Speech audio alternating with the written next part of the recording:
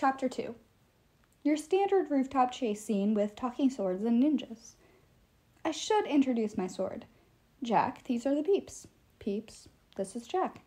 His real name is Sumerbrander, the Sword of Summer, but Jack prefers Jack, because reasons. When Jack feels like snoozing, which is most of the time, he hangs out on a chain around my neck in the form of a pendant marked with a Fehu, the rune of Frey. When I need help, he turns into a sword and kills things. Sometimes he does this while I yield him. Other times, he does this while flying around on his own and singing annoying pop songs. He is magical that way. As I bounded across Newbury Street, Jack sprang to full form in my hand. His blade, 30 inches of double-edged bone-forged steel, was emblazoned with runes that pulsed in different colors when Jack talked. "What's going on?" he asked. "Who are we killing?" Jack claims he doesn't pay attention to my conversations when he is in pendant form. He says he usually has his headphones on. I don't believe this, because Jack doesn't have headphones. Or ears. "Chasing assassin," I blurted out, dodging a taxi. "Killed goat." "Right," Jack said. Same old then." I leaped up the side of the Pearson Publishing building. I spent the last 2 months learning how to use my Inherit powers, so one jump took me to a ledge 3 stories above the main entrance, no problem, even with the sword in one hand. Then I climbed from window ledge to cornice, up the white marble facade, channeling my inner Hulk until I reached the top. On the far side of the roof, a dark bipedal shape was just disappearing behind a row of chimneys. The goat killer looked humanoid, which ruled out goat-on-goat homicide, but I'd seen enough of the Nine Worlds to know that a humanoid didn't mean human. He could be an elf, a dwarf, a small giant, or even an axe-murderer god. Please not an axe-murderer god. By the time I reached the chimneys, my quarry had jumped to the roof of the next building. That might not sound impressive, but the next building was a brownstone mansion about 50 feet away across a small parking lot. The goat killer didn't even have the decency to break his ankles on impact. He somersaulted on the tar and came up running. Then he leaped back across Newbury Street and landed on the steeple of the Church of the Covenant. "I hate this guy," I said. "How do you know it's a guy?" Jack asked. The sword had a point. Sorry, I keep stumbling into that pun. The goat killer's loose black clothes and metal war helmet made it impossible to guess his or her gender, but I decided to keep thinking of him as male for now. Not sure why.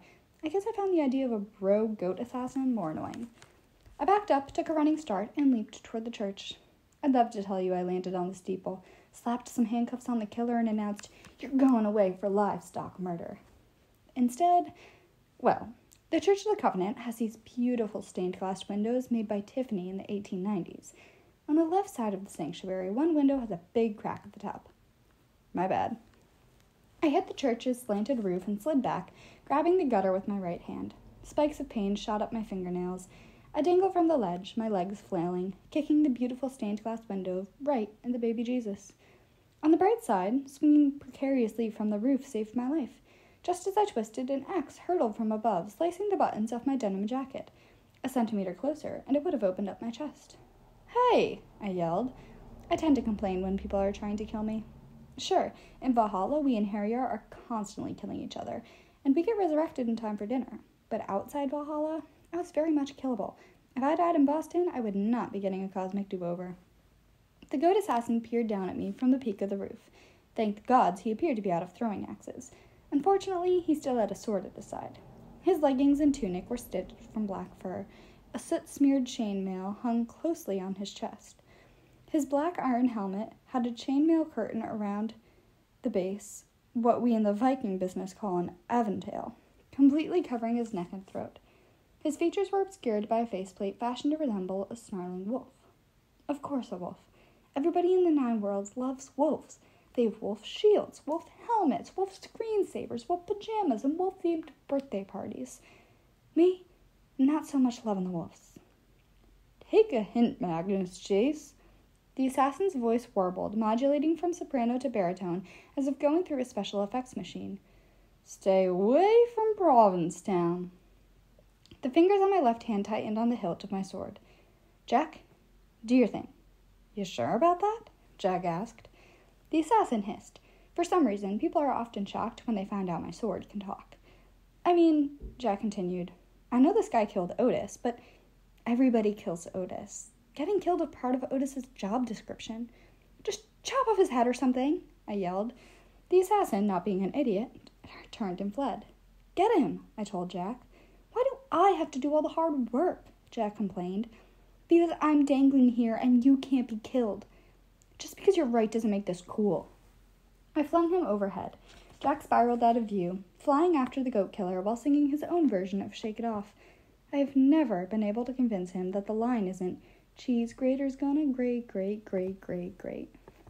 Even with my left hand free, it took me a few seconds to haul myself up to the roof. Somewhere to the north, the clanging of blades echoed off brick buildings.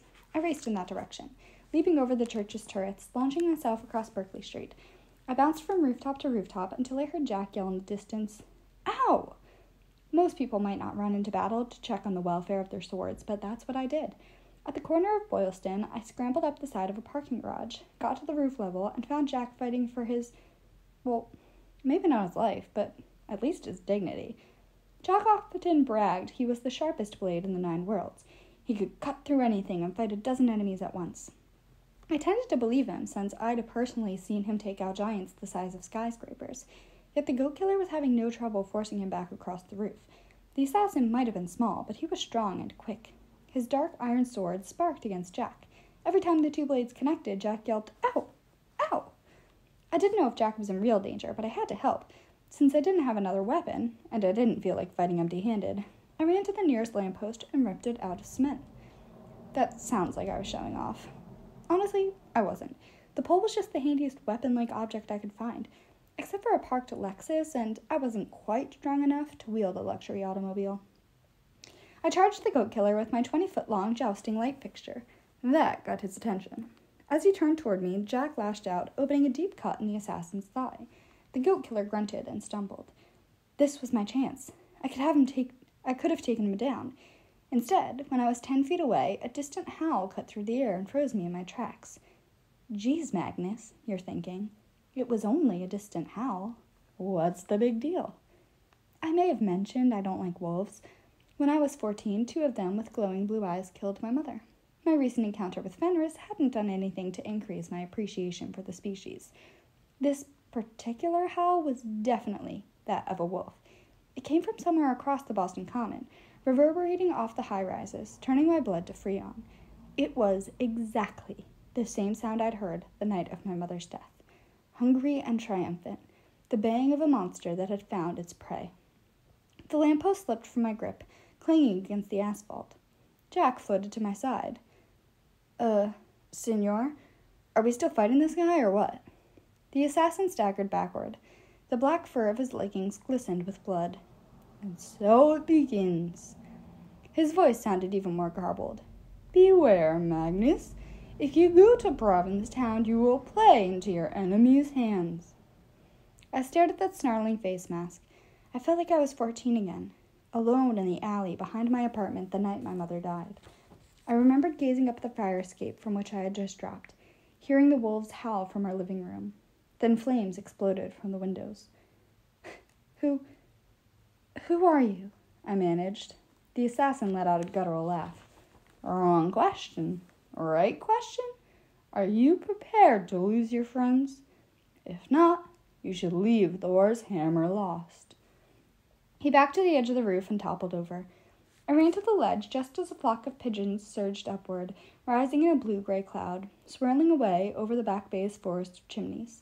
Down below, no movement, no body, no sign of the assassin. Jack hovered next to me. "I could have taken him. You just caught me unprepared. I didn't have time to do my stretches." "Swords don't stretch," I said. "Oh, excuse me, Mr. Expert on proper warm-up techniques." A tuft of pigeon down helicoptered to the ledge and stuck in a smear of the assassin's blood. I picked up the tiny feather and watched red liquid soak into it. "So what now?" Jack asked. "And what was that wolf howl?" Ice water trickled down my Eustachian tubes, leaving a cold, bitter taste in my mouth. "I don't know," I said. "Whatever it was, it stopped now. Should we go check it out?"